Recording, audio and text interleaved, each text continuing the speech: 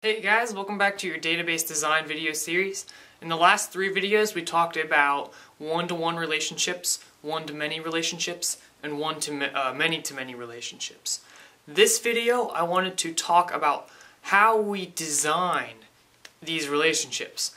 I decided I was going to break them up into 3 videos, so first we'll be talking about designing one-to-one relationships, and then one-to-many, and then many-to-many. So this video will be about designing one-to-one relationships in a database. Alright, let's begin. So the first thing we need to realize is that when we have a one-to-one relationship, the attribute side, so we have an entity. So let's just say we have a connection between a person and their username. Alright? So we have this guy. Here, let me get rid of these boxes. I don't need those. We have this guy, and he has a username on a website. We'll just say it's Caleb Curry, because that's usually my username for things. And we'll just name this guy Caleb. Right? Well, that username, the only person who's going to have that username is him. And he is only going to have one username. That account is only going to have one username. That's a one-to-one relationship. So we need to realize that this is exclusive to this person. It's all his. No one else owns it. No one else is connected to it. It's only his. So that means we can often store one-to-one relationships as attributes rather than entities. So rather than his username being an entity, it's an attribute. If you don't really know what that means, don't worry, I'll be explaining in just a second. But just think of it as it's exclusively his, so that is it describes him. What is this guy's username? It's Caleb Curry. It's an attribute of that person. When we're talking about one-to-many relationships, though, or many-to-many, we think of like a class. The students of the class are not exclusive to that class. They can take other classes. Therefore, it wouldn't really make sense to store them as attributes because it's not really, it just doesn't make much sense. And I know it'll be clear. So just wait a second. So we can actually have a table. The relationship between the account and the username of the account can be stored just as a column within the table. So we have an ID, and then we have a name, for example, and then a username. This username is exclusive to this ID of this person. So like 6 Caleb Curry. That is how we would design a one-to-one relationship. We would put it within the same table. And if we have a new row within our table, we now have a new person. This person can't have another username like Caleb Curry. They have to have a different one. So we can make it John123. This name is exclusive to that person. So we just store it as a column within our table. Make sense? So here are our individual rows. This points to this ID. It's an individual entity. So the entity is the account. The username is an attribute to that account. There will be occasional times when we store a one-to-one relationship over multiple tables. And I will explain now when that would be the case. Let's just think of an example of a database for a credit card company. We have a relationship between the card holder and the card. So,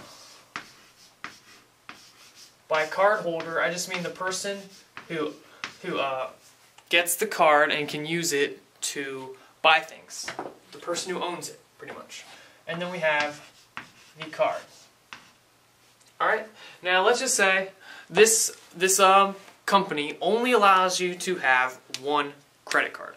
So this card holder can only have one card, and this card can only be owned by one card holder. That means we have a one-to-one relationship.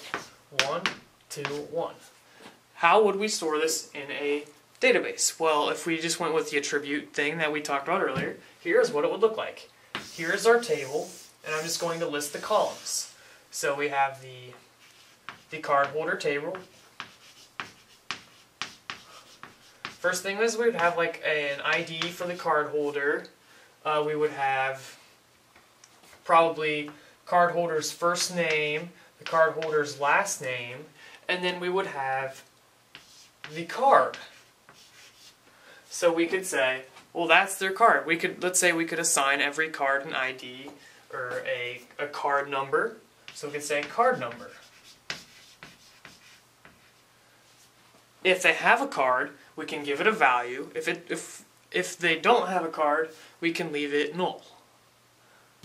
Well, that can be considered an attribute of the card holder because all these point back to the card holder.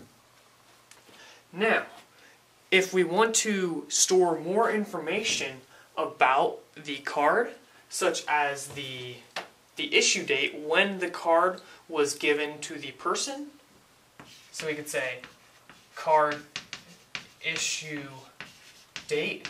Well, now we can see that this is relying on the card, not the card holder. So if we want to store extra attributes about the attribute in the one-to-one relationship, we can move that to a new table, and we can make it a card table, give it an ID, and then we could say card number, and then issue date.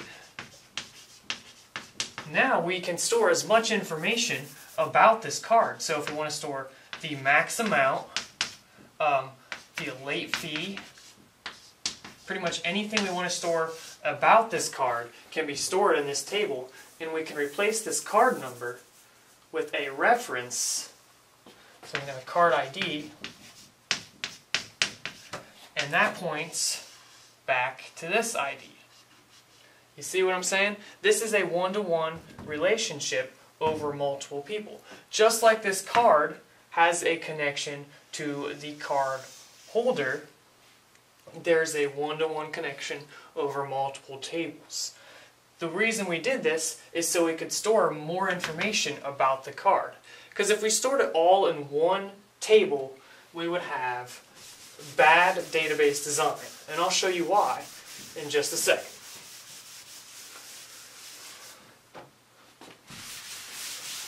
Alright, so here's our table. Can you guys see that alright?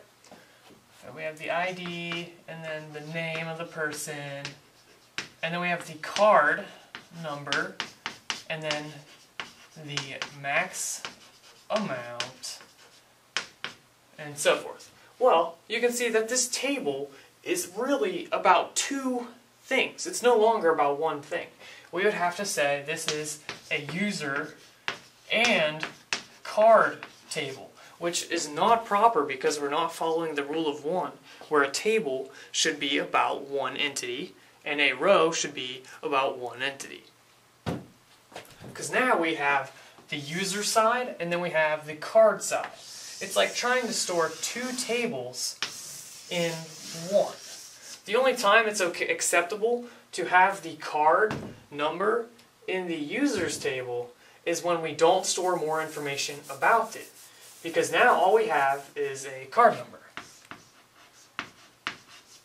The card number is about the user. It points to the user. But the max amount of the card has nothing to do with the user. Therefore, it's dependent upon the card. So a one-to-one relationship, in conclusion,